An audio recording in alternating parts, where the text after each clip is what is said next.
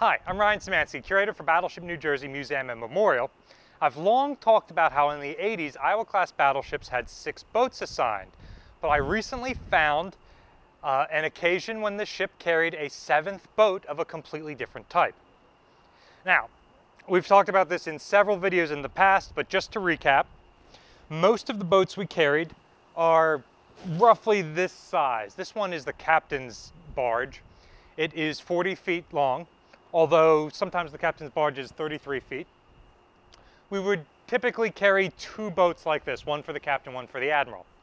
We also had 2 40-foot Liberty boats, like the one we recently got running again to bring the ship back up to our full complement of 6, and 2 26-foot surf boats that are hung on the davits amidships. Again, I've always been proud that Battleship New Jersey has her complete set and is the only one of the museum battleships to have a complete set of boats. But we recently found footage in the museum's collection from 1988 of the crew operating a 7th boat on board. So we came up here to try and find evidence of that boat, and so far we've been unsuccessful, but we do have the video that clearly shows it on USS New Jersey. So, the boats that we have that have the solid hull are practically out of use with the Navy anymore. They've been replaced with rigid-hulled inflatable boats, or RIBs, R-H-I-B. In fact, if you go on an Arleigh Burke destroyer or practically any other modern ship, RIBs are the only style of boat you'll see. They've got a fast outboard motor, they're inflatable but with a rigid hull so that they are pretty well buoyant, and they're significantly faster both to deploy and use than the older style boats that Battleship New Jersey carried. They start to gain prevalence in the late 70s, early 80s. However, you don't really see them retrofitted on too many older ships. They keep using the boats they had, but as newer ships come online in the late 80s, early 90s, you really start to see these things deployed. However, in 1988, Battleship New Jersey does a cruise to Australia for their bicentennial.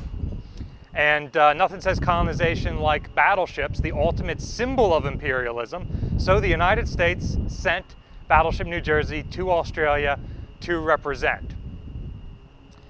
During that cruise, there were significant protests from Australians and others about the fact that US Navy ships were capable of carrying nuclear weapons. And so what I believe happened was Battleship New Jersey had a RIB assigned on board for dealing with this. We recently found out that at the end of the ship's career, the ship would have carried an EOD team for disabling mines specifically. So this might have been part of an EOD detachment, it's explosive ordnance disposal. When the detachment came on, their boat came with them. Or it might have been something just put on board for this deployment, or it might have been the newest thing that the crew were able to get. Regardless, we see it being operated by Marines in 1988, and it seems like they're patrolling around the battleship while she's in Sydney Harbor and other nearby areas while she's got her other boats in the water. This is the one that seems to be doing force security, which is what RIBs are used for on modern ships today, so it makes sense. So, as best we can figure, the RIB that we see was somewhere in this area.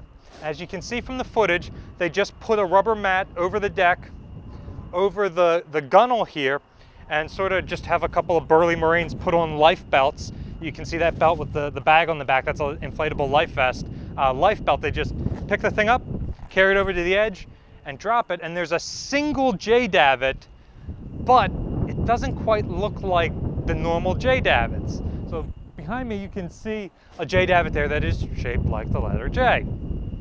This davit seems to be at more of an angle, which is much more similar to what Arleigh Burke destroyers have. It's more of a 60-degree angle davit that is used for RIB boats,